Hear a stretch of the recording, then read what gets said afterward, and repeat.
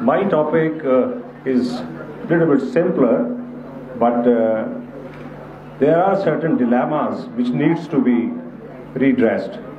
So I'm going to talk about a few very, very important areas of placenta which are hidden and problematic. And with the subsequent lecture, at the end of lecture, I'll be giving you few pearls to how to diagnose certain critical problems of placenta, like placenta accreta, increta, and paracreta. And those will be very helpful for you all.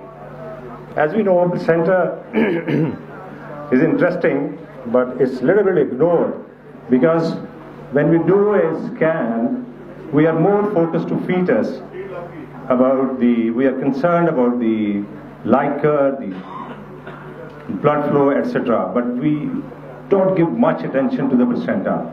But I'm sure after this lecture you will be more focused to placenta, giving more time to the placenta. So placenta is interesting, it's usually ignored and incompletely understood, but I'm sure not after this lecture. There are certain areas we got to visit in this lecture. We got to talk about embryo anatomy, we got to know the size, shape, location, parenchymal changes, and the function of the placenta, of course. Role of placenta is very interesting. It's named for the appearance of Greek plakos, meaning the flat cake. It's a discoid shape and is responsible for its nutritive, respiratory, and its excretory functions. It is often overlooked in routine evaluation. Normal gestation only gets attention when abnormality is detected. Embryologically, it has two parts. One is from the fetal, another is from maternal. From the fetal, the villi of the chorion frondosum are fetal in origin and contain arterial plexus supplied by the umbilical artery, whereas the maternal portion of the placenta is composed of decidua placentalis, which lines the intervillous space. This is how it looked like. If we go, can I have this is the fetal part where the umbilical artery and vein comes and make the villi, and this is the placental part and the myometrium up here. There are decidua which are very, very important, which plays roles in the placenta formation and its anchoring of the trophoblast. And we know that this is the basalis part and the parietalis and the capsularis. This is the most important, where the villi anchor over it, and there is the myometrium up here. Appearance of placenta are interesting. As we know, it appears echogenic tissue. By 10 weeks, it's small, it's a band-like, and it's seen as an echogenic tissue which is very smooth in outline. Proper villi formation after 10 to 12 weeks, whereas true maternal blood flow after 12 weeks. That's called the true placenta. So that means before 12 weeks, the placenta is in progress of making. After 12 weeks, it's the full mature placenta which has the maternal flow. Intraplacental arteries are seen up to 16 to 18 weeks onward. And the best seen placenta in the earlier part is by TVS exam. Placenta has variable thickness. It may be thick or it may be thin. Thin placenta is also called placenta malacia, which can be due to systemic vascular disease, chromosomal anomalies, IUGR, marked polyhydramnios you see every day and now and then, and sometimes hemorrhagic diseases like microinfarctions. Thicker placenta, if it is more than 4 centimeter, then we call this placentomegaly. We see in fetal hydrops, antepartum infections, maternal diabetes, and in anemia. What is the significance of the abnormalities of placenta? This is very important to know. Abnormality of placenta are important to recognize owing to the potential for maternal and fetal morbidity and mortality. Pathological conditions of placenta include like placental hemorrhage, gestational trophoblastic disease, already talked about, retained product of conception, non-trophoblastic and placental tumors, METs, and some of the cystic lesions. What are the imaging modality we use? Commonly we use ultrasound. Everybody sitting in this hall is using ultrasound for the placenta. It remains the imaging modality of choice for evaluation of the placenta. But MR has a diagnostic value when further characterization is required, particularly in setting of invasive placental processes like abnormal placental edema, like placenta accreta, increta, or paracreta, and also in the gestational trophoblastic disease. Before 12 weeks, you don't see the retroplacental space, which is mandatory to evaluate throughout the pregnancy, and because that contains the major vasculature bed of the placenta. It is homogeneous, it has sharp outline, and this is the earlier part of the placenta in the earlier pregnancy. This is yet another. This is like 9 weeks pregnancy. You see a band aquagenic up in the fundal area, extending down, but you don't see the proper retroplacental space at this time. You don't see vessels in it. There we are. The pregnancy is now 14 to 15 weeks duration, and you see the retroplacental complex, and while doing the Doppler, you see the bed with vasculature and the interplacental vessels. This starts from the 12 weeks onwards time. There are many morphological variants. Placenta can be bilobed, it can be succinate, it can be circumvallate, and this can be placenta membranacea.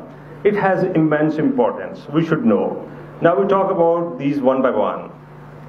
What is a succinate lobe? There is a big chunk of placenta which is normal and is having the umbilical cord with it. But there is a small part of it which is separate to it, but it's attached to it with a small membrane which contains vessels. This is very important. Now, what is the significance to identify this? The significance is these vessels can rupture. So there can be bleeding from this area, and there can be retention of this accessory lobe during the delivery of the pregnancy. So it's very mandatory. You should identify both parts and document in your report that there is a succinate lobe which is connected by a thin membrane which contains vessels. Next. Second one is bilobed one. You see the difference between the previous and this one. This one contains one big chunk and the small part of it. But this one contains equal parts. These have equal parts. This is called the bilobe, and the cord is attached in the central part. There is no known risk involving in this type of bilobe placenta. Whereas this is called the circumvallate placenta. It has small base and the chorionic part. You can see the rolled margin of the chorionic part, but the small base. These placenta are again liable to rupture. There is a risk of the abruption of such placenta. This is called circumvallate placenta.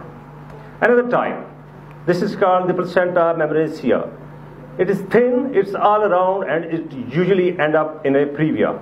So it's very, very significant to identify such placenta, which is all around, because it comes down in front of the internal os. So these are the four morphological common appearances of the placenta. The other variety is placenta velamentous. It's the insertion of the umbilical cord. This velamentous insertion of umbilical cord into a thin membrane of tissue extending from the margin of placenta. That means the umbilical cord is not attached to the substance of the placenta. It is attached to the margin and the membrane. These are again liable to bleed. They have to be diagnosed and they have to be declared in your report. A few words of grading. This is very important. What does the grading of placenta means? Literally means that this is basically the maturing process of the placenta which goes along naturally. It's not pathological until unless it's a premature. There are 3 grades with a grade 0 maturation. Grade 0 means if the placenta is less than 18 weeks, but it is uniform and aquagenic and smooth chorionic plate. There are no calcification in it.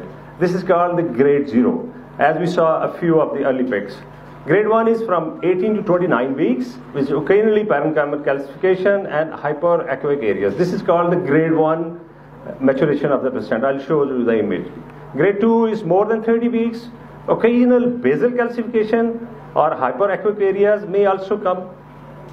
Comma type densities at the chorionic plate. That means here are only the parenchymal calcification in grade 1, whereas in grade 2 there are also parenchymal along with the basal calcification. Grade 3 is at the term more than, it says 39, but after 36 weeks you are able to see significant basal calcification, chorionic plate interruption by the indentation. And early progression to grade 3 placenta is concerning and is sometimes associated with placental insufficiency. Here we are. Here is the importance. Otherwise, it's a natural process, goes throughout the pregnancy from grade 0 to grade 4, nothing doing if it is according to its time. But if it is before 32 weeks, if placenta is mature to the grade 3 before 30 or 32 weeks, that can lead to fetal-placental insufficiency. This is grade 0, you see homogeneous placenta, you don't see any calcification, no hyperechoic areas. This is grade 1, you may see fine stipple calcification in the parenchyma. This is no basal calcification, this is grade 1 calcification. Grade 2 calcification, recently scanned, this as fundoposterior, which has got mature too, because there is the basal plate calcification as well as intraparenchymal calcification. This is the mature grade 2 placenta. And this you see very often, you see cotyledon calcification, rounded, basal plate, scattered, and this is called the grade 3 placental calcification. A few words about placental antepartum hemorrhage. My worthy professor have already talked about this. There can be placental hematoma, placental abruption, placenta previa, vasa previa, and placenta accreta, increta, and paraccreta. This is the dilemma I'm going to solve today. Hematoma can be retroplacental, it can be well circumscribed on color, Doppler interrogation, absence of internal blood flow. This finding allows differentiation of hematoma from the other placental masses. Let's have a look at a few of them. This is intraplacental hematoma. You can see this is different from this main parenchymal tissue. This is a bit echogenic, but this is hypoechoic. And on Doppler there is no flow. You find flow here, but you don't find flow here. This is a hematoma. Retroplacental hematoma has certain causes. Preeclampsia, cigarette smoking, not in our part, but in developmentally, yes, venous obstruction, trauma, and chorioamnios. If hematoma more than 30 to 40%, it strips off placenta from its place. Poor outcome. This is very important. You got to give the volume of the hematoma, how much the volume of the placental hematoma is.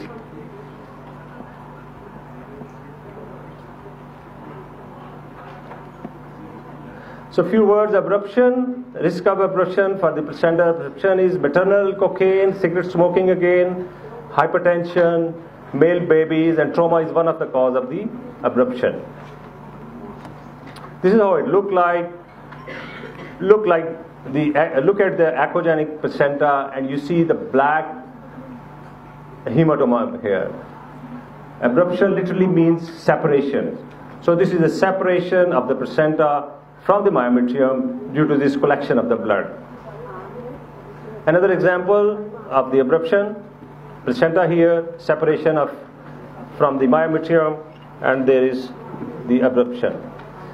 Now coming to the main topic, the morbidly adherent placenta, which is called the placenta accreta, increta, and paraccreta.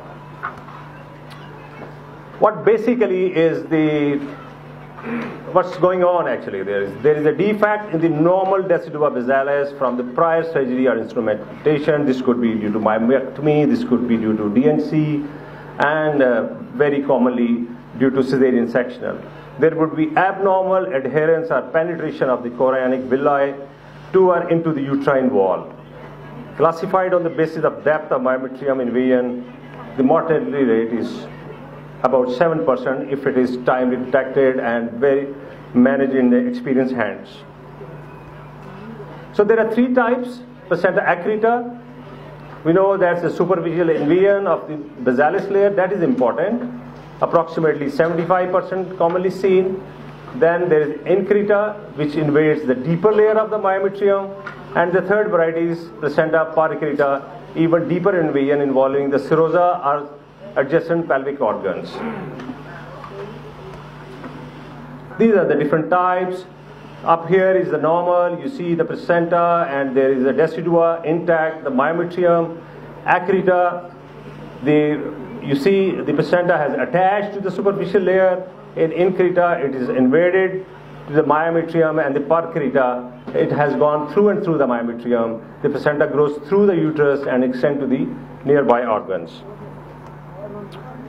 Risk factor for these increta and paracreta are: number one is the placenta previa. In the most of the cases, more than 90%, it's the placenta previa. This we have to remember. When you see previa and previous history of cesarean sections, you should be vigilant. Number two, again, the prior cesarean deliveries, increasing parity, increasing maternal age, and prior uterine surgery. These are all the risk factors for abnormal adherence of the placenta. So what are the sonographic features of abnormally adherent placenta? One, we have talked about previa. It has to be previa in more than 90% cases. Number two to remember is we see placental lacunae with turbulent flow. This is very important. This is a very highly sensitive feature for a placenta accreta, increta, or paracreta. I'll just show you the images how important it is, because its sensitivity is more than 80%. When you see lacunae in a placenta, low-lying placenta, there is a high chance of abnormal adherence. Number three, the abnormal color Doppler imaging. Number four, loss of normal retroplacental clear space. 5, reduced myometrial thickness less than 1 millimeter, and you see gap in the retroplacental blood flow. I'll show you how. So we know the normal appearance of placenta. Once again, revisiting it: placenta, retroplacental space. On Doppler, we see normal continuous flow in the retroplacental flow, and the placenta is homogeneous. We don't see any venous leg, we don't see any lacunae. This is normal placenta. So among these, we said number one is previa. There has to be previa in more than 90% cases. So there are different types of previa. Previa is literally means something just anterior to internal os. So there is something between the internal os and the fetus that is called the previa. So the previa means low-lying. Step one, if this is within 2 centimeters, this is previa type 1, and it's just reaching the os, it's previa type 2, and if it is covering, it's previa type 3, and if it is symmetrically distributed to the both walls and completely covering, this is previa type 4. The upper two are called the minor previa, the lower two are called the major previa, because the os is completely covered. So one of the features to diagnose the placenta accreta, increta with the background history of cesarean sections, previa has to be there in the 90% of the cases. This is how it goes. This is the internal os, if you see, and the placenta is covering. This is complete previa. Again, type 3 previa, internal os up here, and the lower edge of placenta is covering. This is incomplete or partial placenta previa. This is complete. The whole of the placental substance is seen in the anterior wall, posterior wall, and is completely covering. This is called the previa, complete previa. Yet another example of complete previa. So what are the pearls to diagnose the abnormal adherence? Placenta previa itself raises the risk for placenta abnormal adherence due to implantation over a highly vascular, poorly contract lower uterine segment. So to diagnose accreta, increta, again I repeat, more than 90% it's the placenta previa in the background of previous surgeries. Number 2, lacunae. This is most important. Vascular structure of varying size and shape, inside the substance of placenta, which create a moth-eaten appearance or a Swiss cheese appearance, differ from the vascular lake. This is very important. These structures differ from these. We normally see the vascular lakes which have low velocity. They have good rounded margin. They are smooth, but these lacunae have different shape. They are irregular in appearance, and their velocity is different than the normal. This is how you see. This is low-lying placenta. You don't see the retroplacental space. You see number of cystic areas which you haven't seen in a normal placenta. These are irregular in outline. They are sparse. They are scattered in the placenta. When you see in a low-lying placenta such lacunae, the bell should ring in your head. This is going to be abnormal adherence along with the other features. Thank you very much. Yeah, again, if you see the low-lying placenta, lacunae inside, there is no retroplacental space, and you see the chaotic vessels. The vessels are not in continuation. They are broken. So three features: previa, lacunae, chaotic vessel. This is going to be Acarita. Yet another example, number of lacunae, which gives the cheese appearance up here, and you see the different kind of vasculature.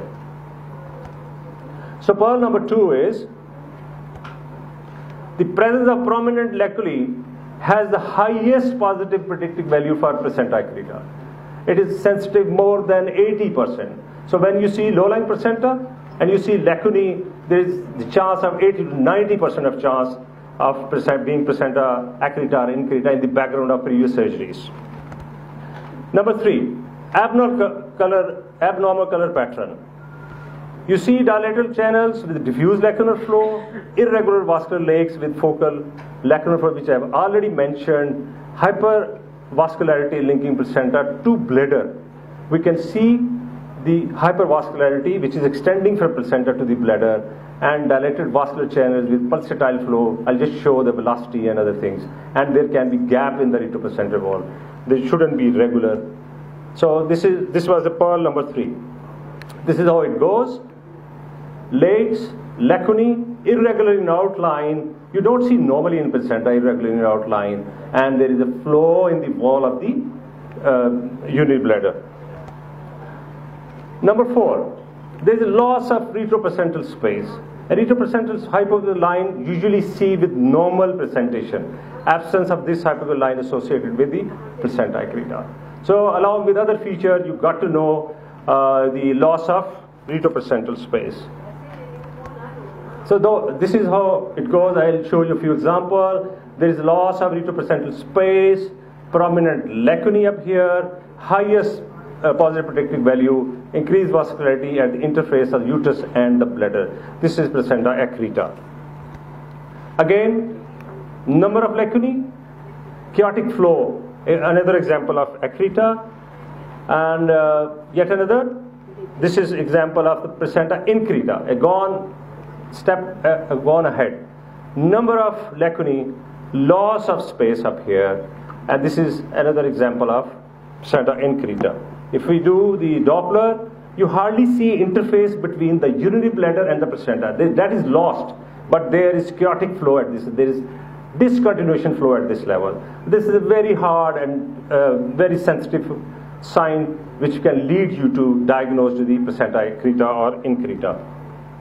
These are the recent example. I told you the velocity goes higher. Up here it's almost touching the 15 centimeter per second. You see number of lacunae, chaotic flow, and the velocity go in the venous lake so-called is gone up to the 15 centimeter.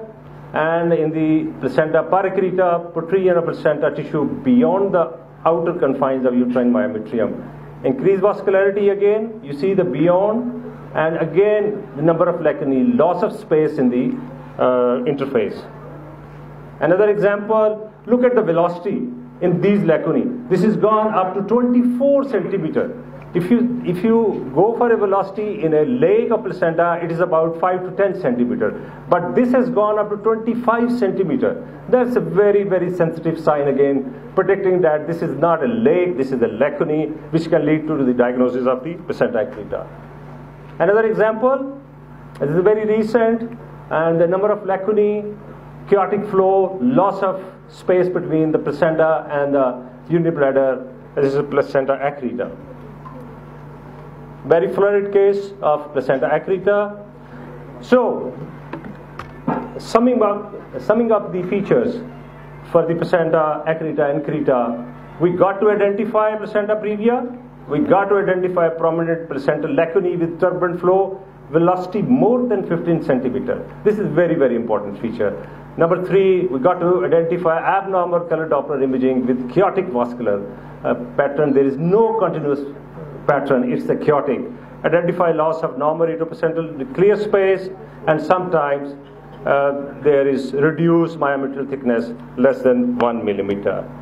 So take home message is, although uncommon, abnormalities of placenta are important to recognize owing to the potential for maternal and fetal morbidity and mortality. Sonography remains the dominant imaging modality for evaluation of placenta. MR imaging is useful for further evaluation when increased tissue characterization is valued, particularly in invasive placental processes, that is placenta accreta and gestational trophoblastic disease. Thank you very much.